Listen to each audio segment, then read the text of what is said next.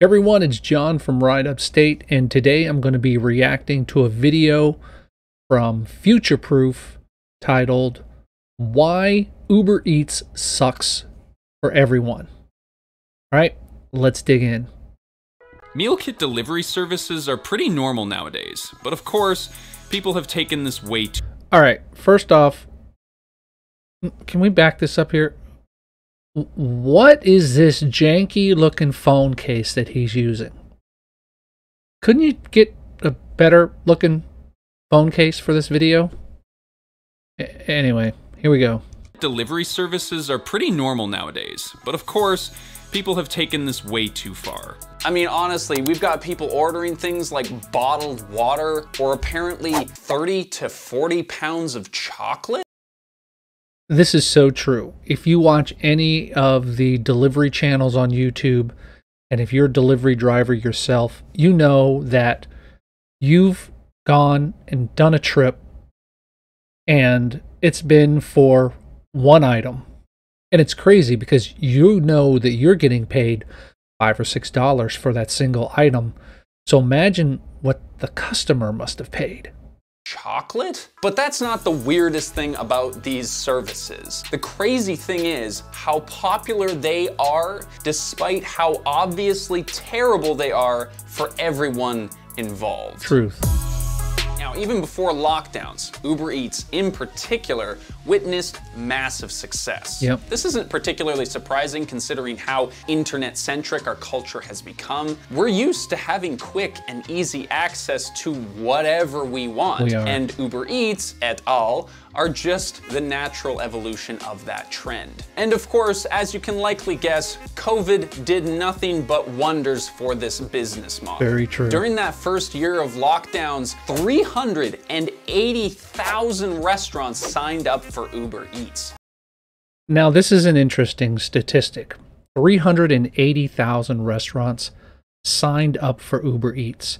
I wonder how accurate that statistic is, because there are restaurants that were put on Uber Eats and they were put on DoorDash without actually signing up. So who knows? Maybe this is actual restaurant registrations where people said, hey, I want to be on the platform. But you and I both know that we have gone to a restaurant before. They have these purchasing cards, and that restaurant does not need to officially be on the platform in order for someone to order from it. 45 million people started using the service, and the company's annual revenue jumped from $1.9 billion in 2019 to $4.8 billion. 45 million people started using the service, which led to this massive increase in income. And yet, Uber Eats still isn't profitable. In 2020. That's more than double. But weirdly enough, despite these massive sales, Uber Eats is actually losing money. Right. In order to stay competitive, they deliver food at a loss and are expected to continue losing money until at least 2024. Now, while this...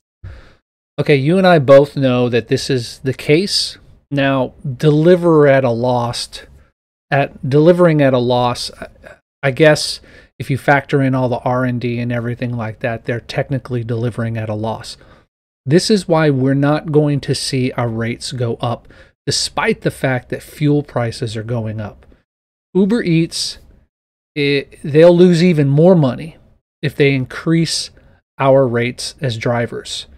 And it's pretty sad when you think about it. I think when I started driving for Uber, it was a little over 3 years ago, 3.5 years ago, gas prices were half what they are now, just about half. And rates haven't gone up. And I don't expect them to go up either. sounds objectively terrible, this is actually a relatively common situation amongst these tech startups. Yep. The idea here is that if they operate at a loss long enough, they'll secure enough customers to starve out all the other companies and become the king of delivery services. Then at that point, they can rack up all the prices and no one will have anything to say about it. Right, they'll rack up the prices and still not increase payouts to drivers. Now, I know you've probably all shed many a tear here for the Silicon Valley startup CEOs that are probably struggling through these hard times. I cry into my pillow every night for Tony and Dara.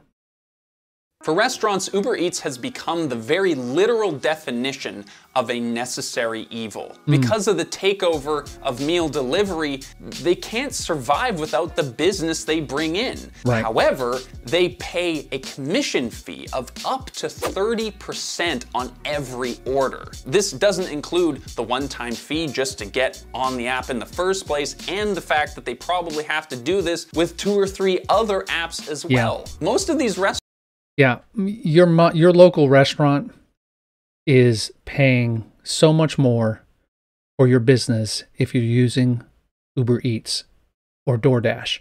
And oftentimes, you can get to the restaurant and back faster than these delivery services can. I guarantee you, if you call into your local restaurant, see, I'm making that, I guess maybe we should be doing this now because we use cell phones. If you call into your local restaurant and order out and come and pick it up, they will love you because they're not having to pay the commission. You'll pay less, and more than likely, you'll get your food faster and hotter. Restaurants are just barely staying afloat with the lockdown as it is. Getting almost 1/3 of the price dinged off of a bulk of their orders can be a death blow for many independent restaurants. One of my favorite local Indian restaurants confided to me that through Uber Eats, they have like 3 to 4 meals that barely break even. Another component is all of that extra packaging, which they didn't have to pay for previously. Not only is this an additional cost to them, but it's a huge problem for the planet. Yeah, so here's a thing that is something that we all need to consider when it comes to getting takeout. The more we order takeout, the more trash we're generating. And even though there are recycling programs here in the US, all you need to do is do a little bit of research and realize that actually most of that recycling doesn't get recycled because it's too expensive and there's just too much to do anything with. I actually made a whole video about this on my other channel, and this was the garbage that I created from. Now, when you just think of the problems of Uber Eats, you probably imagine the drivers. The struggles of so-called gig workers is well established. One estimate is that drivers can expect to make $8 to $12 an hour after expenses like gas and maintenance. And this is why it's so important to cherry pick and not just take any kind of order, especially now that gas prices have gone up so much, and they'll probably continue to go up past $5 a gallon. You need to start cherry picking. Don't take long deliveries and don't take lower amounts. In fact, I think if your minimum was $5, you probably need to bump it up by $1 now if you're doing delivery. That's not even minimum wage in many states. No. Some drivers have even taken legal action against the company for exploitation and unfair dismissals. Basically, these are just contract workers, which means no healthcare, no insurance, no pension, no nothing. Just to make sure that your curry arrives as cheaply as possible. This late night double mukbang of stupidity ends with the bill in front of the consumer. There is literal memes about how expensive Uber Eats meals can be, and sadly, they're not even that far from the truth. Buy the exact same meal through Uber Eats, I end up paying 60% more for one friggin' meal. So that's where our pay comes from, right? That 60% more that the customer is paying, that's where our pay comes from. This guy's paying 60% more before he even puts a tip on there. So more than likely, he's paying 80 to 90% more. It wouldn't surprise me if some people are paying 110 to 120% more. And that's if I'm just being totally stingy and I don't even tip the driver. If you're not tipping your driver, people, you should just tip your driver. Thank you. I don't even know why. Do I have to say this? Yes, you do. I know yes, you do have to why say it. Uber Eats. See, this is a big, this is the thing. This is why when Para came out, it changed the game. Because knowing whether or not you were being tipped, knowing whether or not this person was just, like he said, being stingy, not appreciating the fact that someone is delivering food to them, this is why it became such a game changer and why people continue to use it. And people are constantly trying to figure out, okay, is there a hidden tip on this?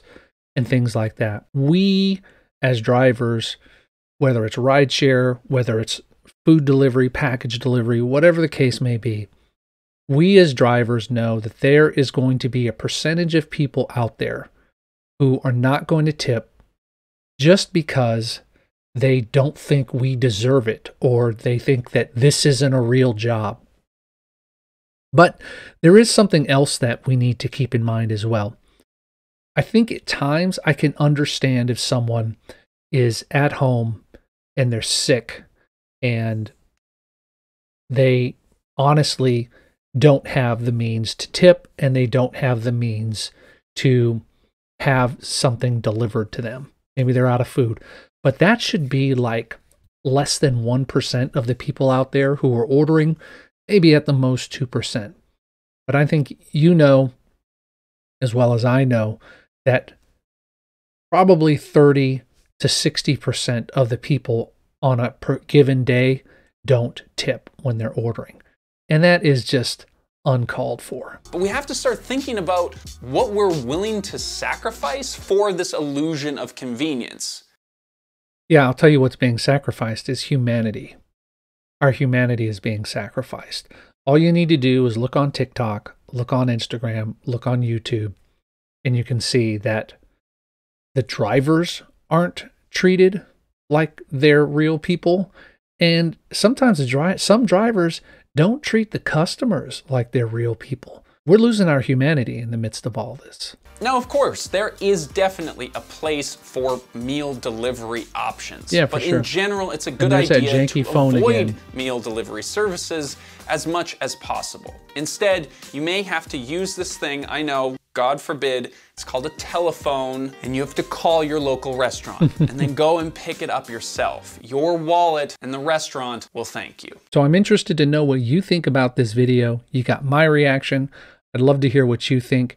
And if you'd like me to react to videos like this a little bit more, hit the like button and leave a comment below. You can find a link to the full video in the description below. I hope you'll check it out and let them know that I sent you.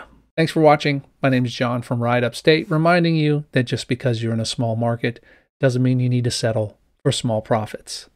Bye.